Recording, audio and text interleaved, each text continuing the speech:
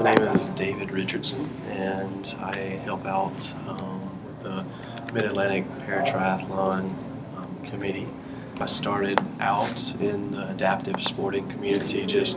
I just always wanted to, I guess, do a 10K. So that was my goal, just to complete a 10K. And then after I completed that, I was like, wow, that was a lot of fun. Met a lot of nice people through that experience. So I wanted to try new experiences, reach for things I guess I wasn't comfortable with, just getting out of my normal comfort zone. So I was like, hey, why don't I try swimming? And then basketball and tennis and lacrosse and all these sports. And then I kind of fell into I guess triathlon, because it was so many different sports in one event.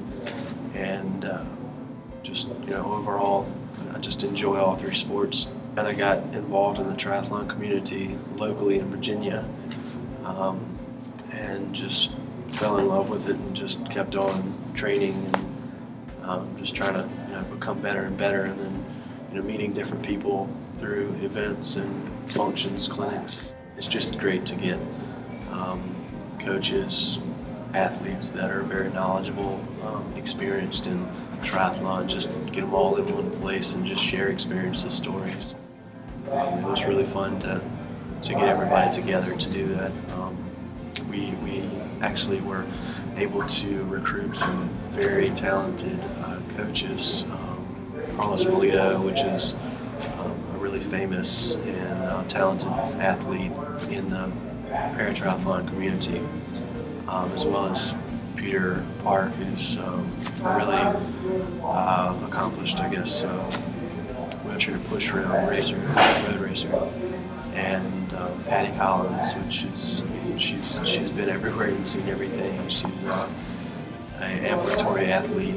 She's going to the Olympics here next year, and just all-star cast.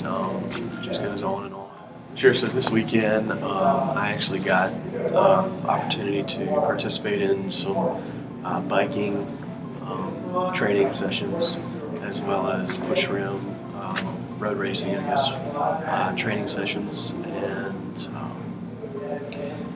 swimming as well, just to get a feel of the water, different perspectives from different coaching staff that we had here this weekend, and just I think we're about to talk about some training strategy, how you go about eating, nutrition, stuff like that. Just a great learning opportunity for anyone and everyone.